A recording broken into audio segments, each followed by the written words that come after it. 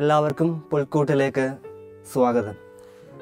ഈശോയിൽ സ്നേഹം നിറഞ്ഞവരെ, വിശുദ്ധ ബൈബിളിൽ ഹെബ്രായർക്ക് എഴുതിയ ലേഖനം 12-ാം അധ്യായം 14-ാം വാക്യത്തിൽ വചനം ഇപ്രകാരം പറഞ്ഞു വയ്ക്കുന്നുണ്ട്: എല്ലാവരോടും സ്നേഹത്തിൽ വർത്തിച്ച് വിശുദ്ധിക്ക് വേണ്ടി പരിശ്രമിക്കുവിൻ.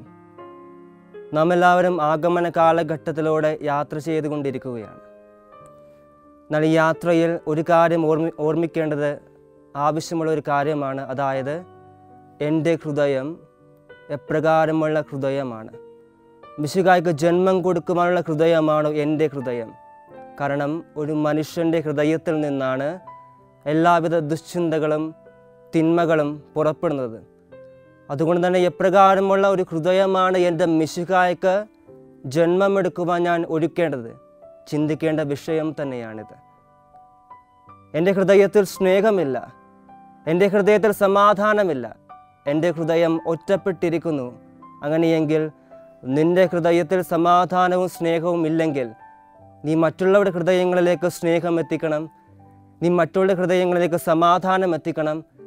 നിൻ്റെ ഹൃദയത്തിൽ നിനക്ക് ആശ്വാസമില്ലെങ്കിൽ, ഒറ്റപ്പെട്ടു പോകുന്ന അവസ്ഥയാണെങ്കിൽ, നീ മറ്റുള്ള ഹൃദയങ്ങളിലേക്ക് നീ ഒരു സന്തോഷത്തിൻ്റെ സദ്വാർത്ത എത്തിക്കണം. അതാണ് ഈ ക്രിസ്മസ് നിനക്ക് വേണ്ടി കാത്തിരിക്കുന്ന സന്ദേശം.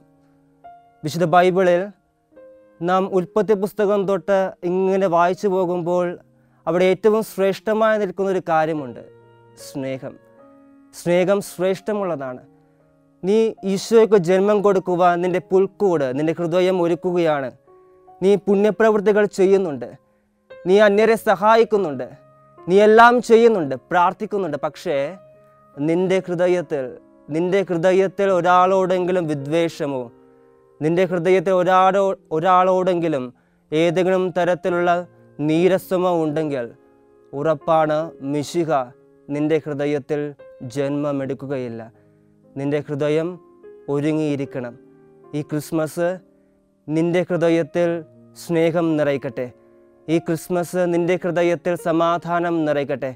അങ്ങനെ സ്നേഹത്തിൻ്റെ സദ്വാർത്തയായി, സ്നേഹത്തിൻ്റെ ഒരു മാതൃകയായി ജീവിച്ച് എല്ലാവരിലേക്കും സ്നേഹം എത്തിച്ചുകൊണ്ട് നിൻ്റെ ക്രിസ്മസ് സമാപിക്കട്ടെ എന്ന് പ്രാർത്ഥിച്ചുകൊണ്ട് നിർത്തുകയാണ്.